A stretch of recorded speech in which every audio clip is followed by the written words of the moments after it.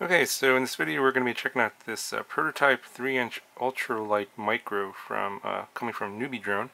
It's not out yet. This is a prototype. I'm not 100% sure exactly when this will be out. I am told it should be sometime perhaps in a few weeks from now. I'm not 100% sure. I do know that the stack that's in here, the Hive16, is already available for pre-order.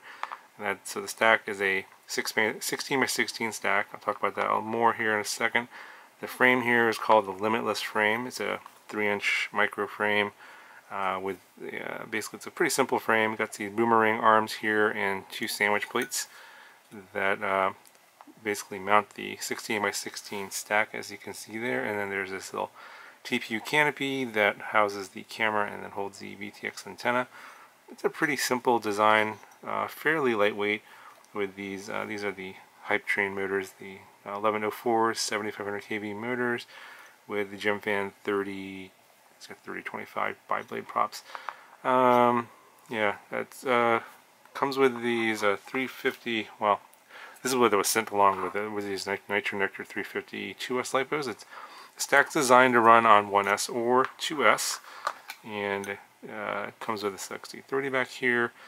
And the stack is kind of interesting. There isn't really anything out there in that class currently. It's a 4-in-1 ESC 12 amps BLHeli S D-Shot 600, and then the second board is going to be your flight controller plus your receiver. So it does come with a FreeSky SPI receiver built in to the flight controller board, and then the third board, the very top board, is going to be the video transmitter that also has the Betaflight OSD on there as well. The flight controller is an F4. The video transmitter does 25 and 200 milliwatts power switchable, and it has smart audio, so it is pretty feature packed.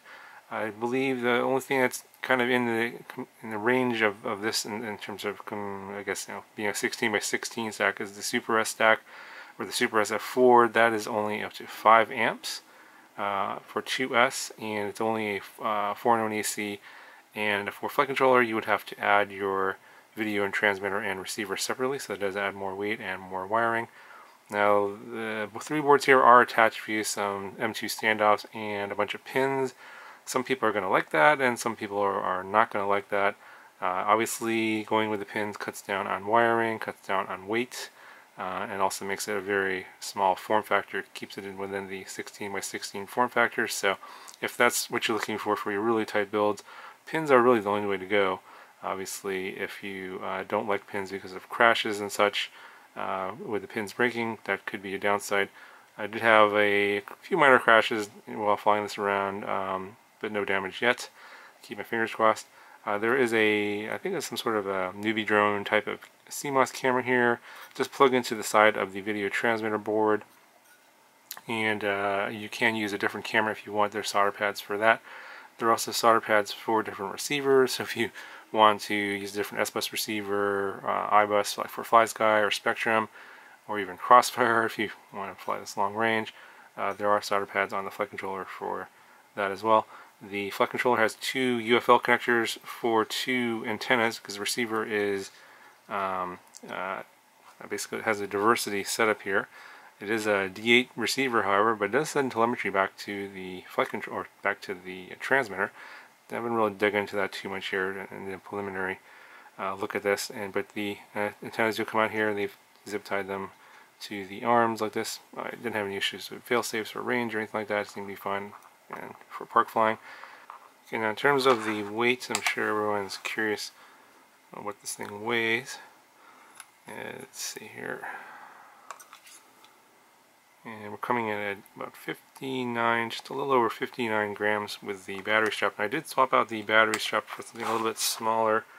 I did originally come with a NewBeeDrone battery strap here, and you can see it's toilet tank style mounted. I just put a smaller one on here because the really big one was kind of unwieldy. So this one was fine. You don't really need much to hold on this little tiny 350 milliamp 2S lipo. Plus you want to try and keep the weight down as much as possible. Flight characteristics are pretty interesting. It did come with a tune.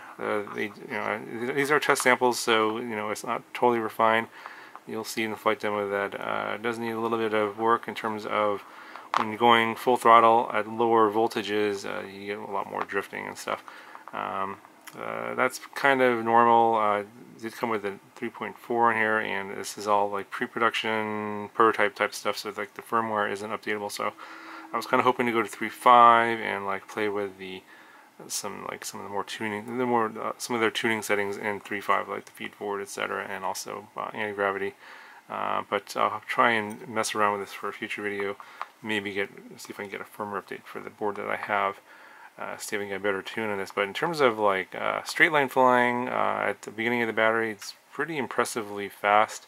But as is typical for something of this kind of setup here, you know, high kV motor, 2S setup, you know, 1104, not a whole lot of torque on the low end. So if you're going to be racing this in a very tight track with a lot of turns, this is not the, I guess, this wouldn't be my ideal setup. I would probably go for something a little bit different. Maybe, yeah, well, you can't go 3S in this, but maybe like a tri-bladed prop, perhaps something like a 2.5 inch, not necessarily 3 inch here, something like that. I might try something like that out, see if that gives you better results on turning. For straight line speeds, this 3 inch prop is very fast, and you'll see that in the flight demo. If you just burst down to the end of the park, it will get there quickly. I didn't do any speedometer or radar gun testing or anything like that, but yeah, you can just tell from the video that it looks pretty fast, and it's pretty quiet too. Obviously 2S bi-blade props here, you know, all lightweight. Pretty interesting, I think, for this class of micro. I don't see a whole lot of these days. I think maybe a while back, a year or so, I thought I saw a bunch of people making these sort of ultralight, skinny 3 inch micros. And I think everyone kind of went to the bigger 3 inch micro setups more recently. I mean, everyone's sort of abandoned the 1104 motors and now are going to, you know, 1407, 1408, 1507 type motors. Instead of it weighing 60 grams, those things probably weigh 3 times as much now, 180 grams. So something like this is completely in a totally different class from a lot of the 3 inch micros that you see right now with the heavier setups like the Acrobat with the giant motors and HD cameras, etc. This is more of a park flyer, and you know, whipping around the park at very fast speeds and mostly straight lines. So if you're looking for that, then I think this is something you might want to take a look at later. Again, I don't know when it's coming out. The stack is available for pre-order now, and I don't see the frame available for pre-order yet. So it just looks like they're going to be putting out the stack first, and then this complete build here as a package, I think, will be coming out in a few weeks. So I'll probably have some more videos on this later. Yeah, let me know if you guys have any questions, and or if you want to see something in a future video, and I'll try and make that happen as I continue to play around with this. Maybe I'll tweak a little bit more, try some 2.5 inch props, whatever, see how this thing goes. But so far I like it, and I'm looking forward to seeing what else this thing can do. And yeah, I'll show you the flight demo now.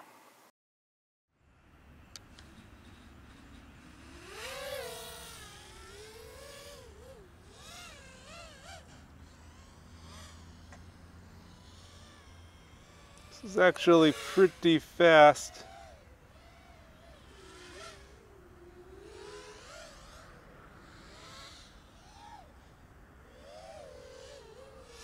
Yeah, it's fast, I think, because of the two-bladed props and also the high kV motors, even though it's on 2S, but it doesn't have a lot of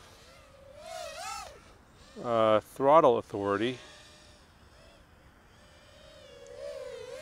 I feel like I'm pumping the throttle a lot just to kind of fly it, whereas something with a bigger motor would probably have a little bit more torque. It's not bad considering the weight of everything here.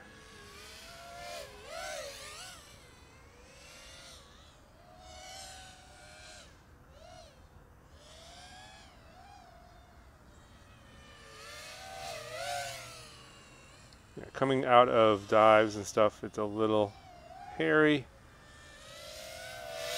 This is about what I expected, though, for something like this, 2S ultralight.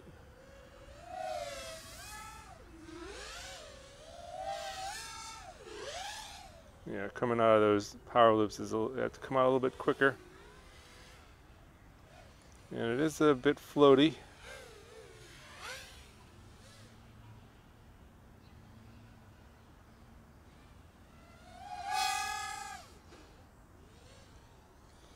Well, it's not super fast, but it's decently fast for 2S.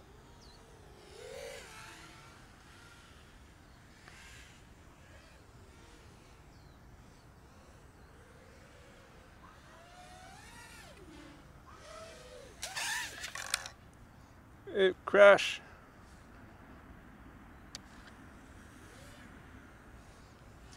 Okay, so it took that hit okay.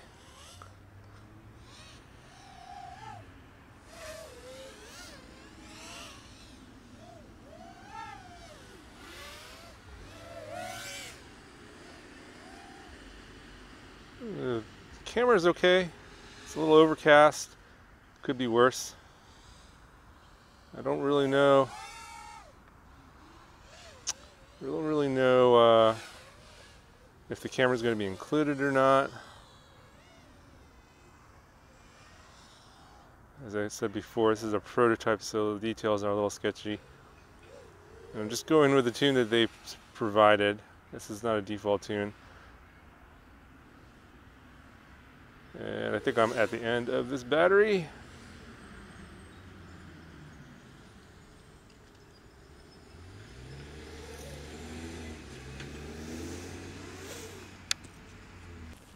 Okay, I'm going to do another battery and just do a little more speed runs in this one here on a full battery.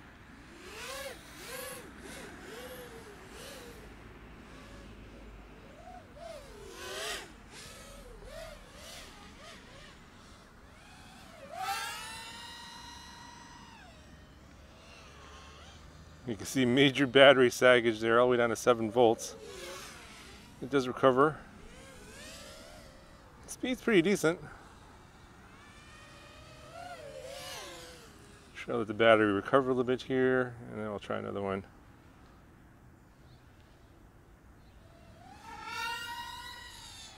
Whoa, a little bit of dipping there. I think as the battery sagged, it dipped a bit there.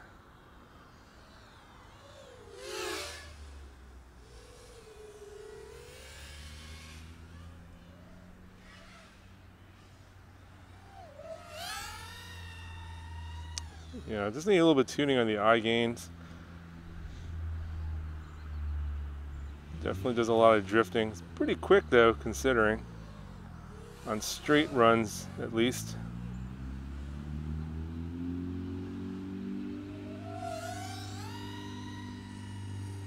There's some major saggage there, 6.5 volts.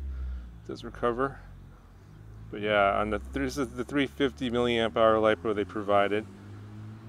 Probably, if you're flying like this, you're going to get a short flight time. As you can see, as the battery voltage drops, the lack of eye gain there does come into play. I think you probably need to add more anti-gravity. You can see it just starts drifting all over the place, a little bit more than it did when the battery was not sagging as much. So I think I'll end the speed runs.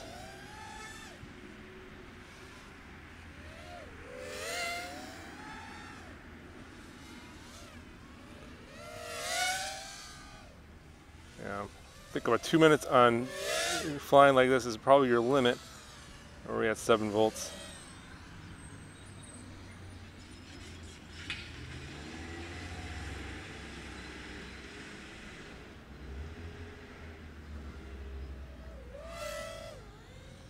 Yep, I think that's it. And for this battery, 7 volts, about 2 minutes of flight. Yeah, you can see the camera looking in the sun. It's a little bit darker, but it's not as bad as some other CMOS cameras I've seen. This is a tiny whip style camera though.